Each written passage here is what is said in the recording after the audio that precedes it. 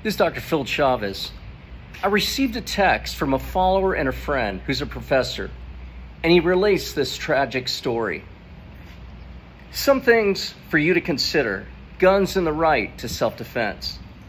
Had a Marine in one of my classes, an older guy, a devout Catholic, walking out of a theater one evening. A man revved up his car and ran over his daughter and killed her. His wife survived. They never found the killer for lack of clues. The father would go jogging every day to kill the pain. When he got home, he'd get in the shower where his tears would roll freely down the drain.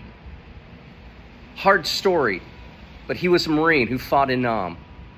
So he understood tough, HIT. Years later, in the middle of the night, he was awakened by an intruder in his home. The only thing that saved him and his wife was the pistol he kept by his bedside, which he knew how to use, being a former Marine. My only skill is that of researching, and I've discovered one of the best pistols on the market. I am purchasing it and have already signed up for lessons on how to use it and maintain it.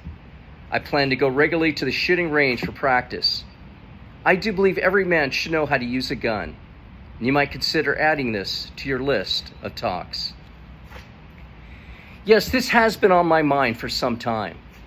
Actually, there's a policeman who promised to help me in this entire process. I just have not acted on it. My delays, my fault. Though for years now, I have carried a tactical knife in my pocket. But I've come into situations in my community and residential area where owning a gun would have given an extra level of reassurance. Brothers, for most of human history in primitive and developed societies, men carried some type of weapon with them routinely. Men were ready to defend and to kill if necessary. And it's strange how the present age challenges this natural right of a man to carry a weapon and turns this into a debate. Another sign of an emasculated society. Brothers, that natural right needs to be defended and exercised, especially as the community or society one lives becomes more compromised with crime. The innocent lives of those around you could depend on your initiative.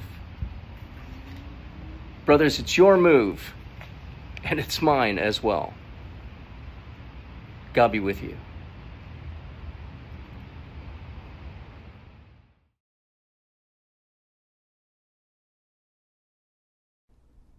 We appreciate you viewing our Manly Minutes. Thank you for whatever donation you can offer to make our content possible.